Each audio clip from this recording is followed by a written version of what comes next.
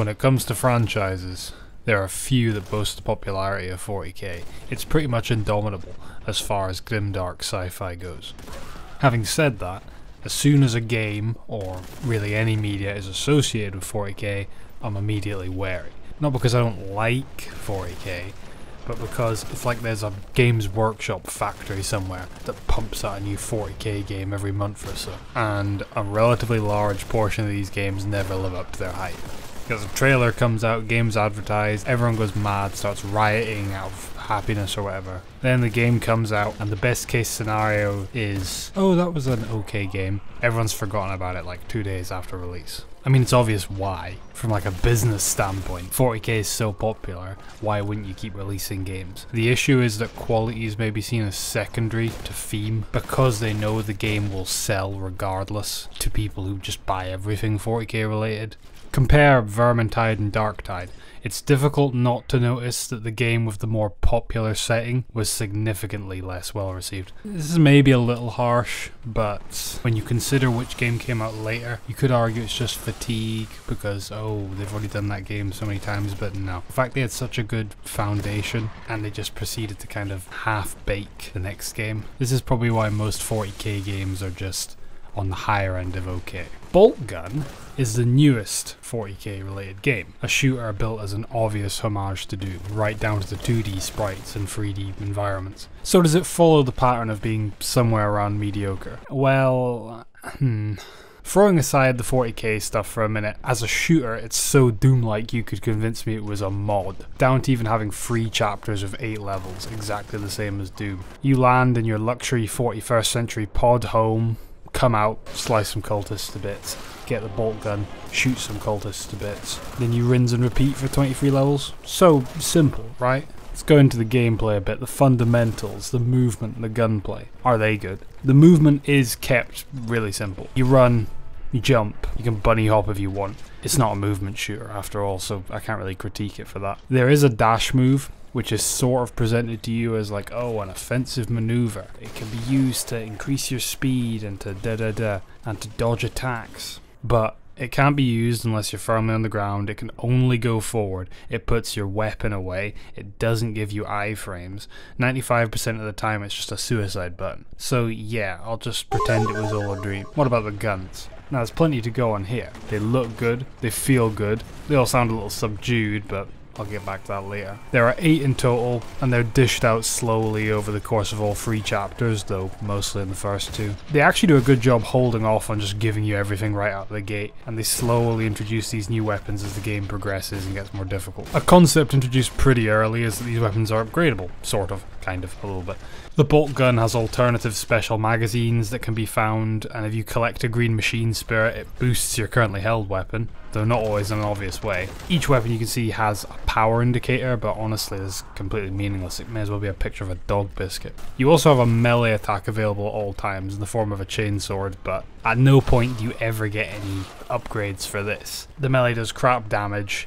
You have to get really close, funnily enough, and there's absolutely no bonus for using it. Enemies drop health and armor when they die, but not only from melee. The only possible advantage is that it saves ammo, and that conveniently shoves one of the game's flaws to the forefront. Ammo is stupidly abundant, as in every arena section has enough ammo for all your guns. 3 times over. All the areas between are stuffed with ammo. I was turning away from my computer playing this game and there was just ammo appearing in my room. I would say I literally never ran out of ammo for a weapon before the middle of the 2nd chapter, when you're given a really hard hitting weapon or 2 to abuse. This isn't a matter of difficulty settings, because I was on the maximum one. Speaking of difficulties, I initially thought they went easy, normal, hard, nightmare. But I played a bit of hard and then decided I wanted to give nightmare a shot because hard didn't feel like hard. The difference only seems to be damage taken, and it still felt relatively easy. But after playing the whole game, I can say that this is less of an issue than I initially thought. The lack of having to actually manage your resources is also less of an issue than I had thought. The problem actually lay with the first chapter being very slow to get going. Long levels with little resistance and tons of ammunition.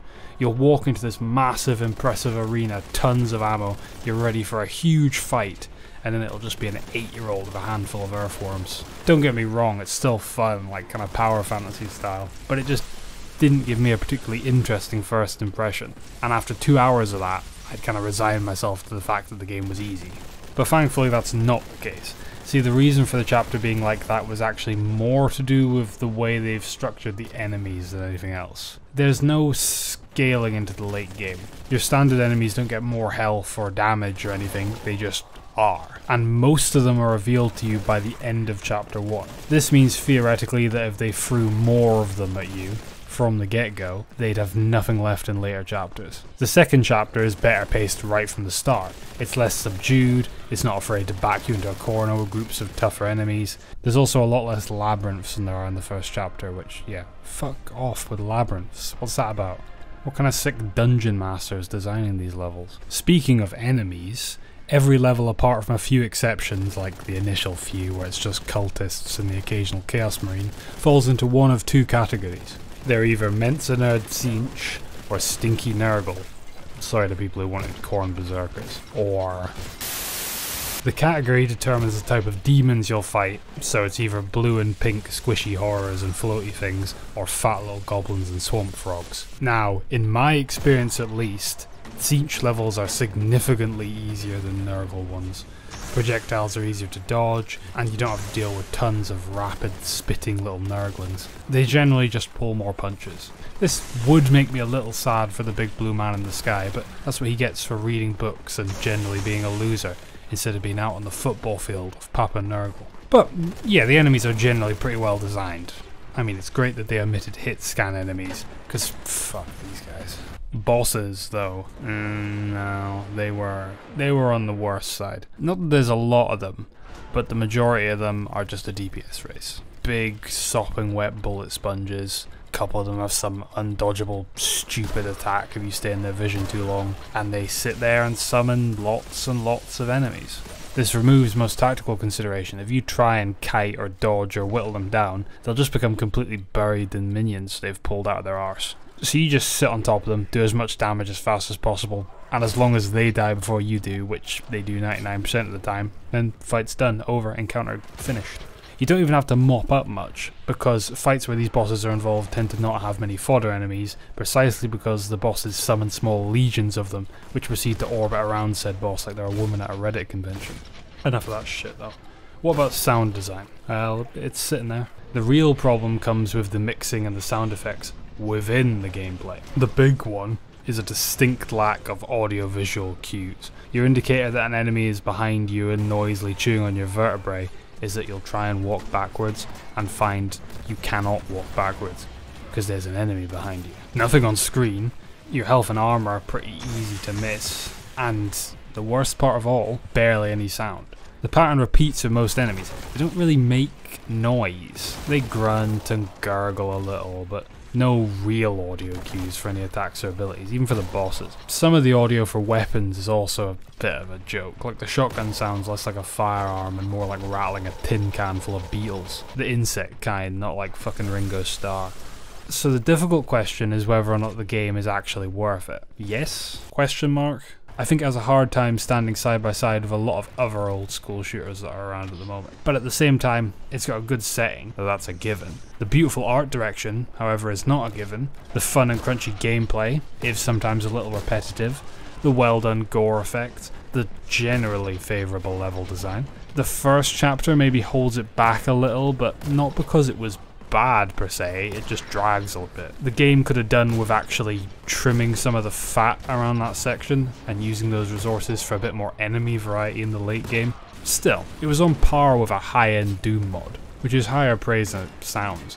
It's just that I don't have to pay for a high-end Doom mod. The game's good points definitely outweigh its bad, 2 to 1. But if you don't normally enjoy shooters unless they're really exciting or exceptional, or you're looking for something really innovative and different, maybe give this a miss, but you probably should have known that already. But if you just want a somewhat mindless old school shooter, taking place in potentially the most iconic dark sci-fi setting there is, then yeah, it'll definitely scratch that itch. Also bear in mind that I am an idiot, and this is as a result all the opinions of an idiot, so you could just ignore me completely.